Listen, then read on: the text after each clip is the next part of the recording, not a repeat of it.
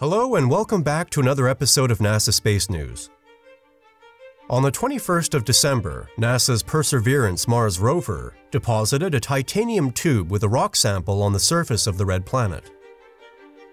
The rover will leave 10 tubes at the Three Forks site over the course of 2 months, creating the first human sample depot on another planet. As a landmark first step in the Mars sample return effort, the deposit is an important landmark. Perseverance has been taking duplicate samples from rock targets the mission selects. The rover currently has the other 17 samples, including one atmospheric sample, taken so far in its belly. Based on the architecture of the Mars sample return campaign, the rover would deliver samples to a future robotic lander. The lander would next use its robotic arm to load the samples into a capsule, which would be carried by a tiny rocket to Mars orbit, where it would be captured by another spacecraft and sent back to Earth. If for any reason Perseverance is unable to deliver its samples, in that case, a pair of sample recovery helicopters would be called upon to finish the job.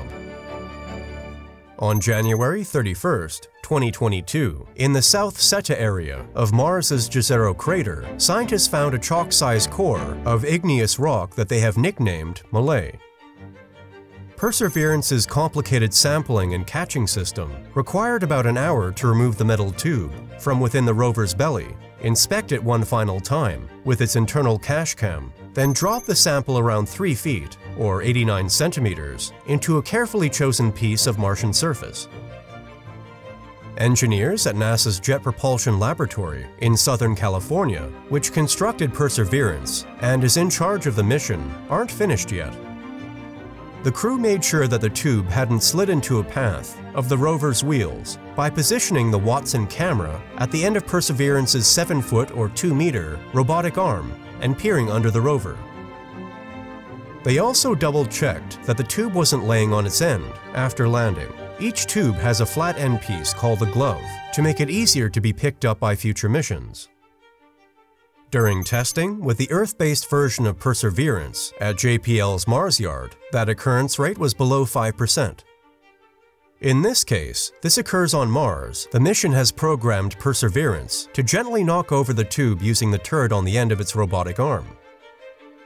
As the rover adds to additional samples to the Three Forks cache over the next several weeks, they will have more opportunity to determine whether the method is necessary for the Perseverance mission. That's all for now. Make sure you don't miss any updates by subscribing to the channel. Also, if you enjoyed this video, consider checking out our previous videos. And for up-to-the-minute updates, visit our website at www.nasaspacenews.com. Thanks for watching.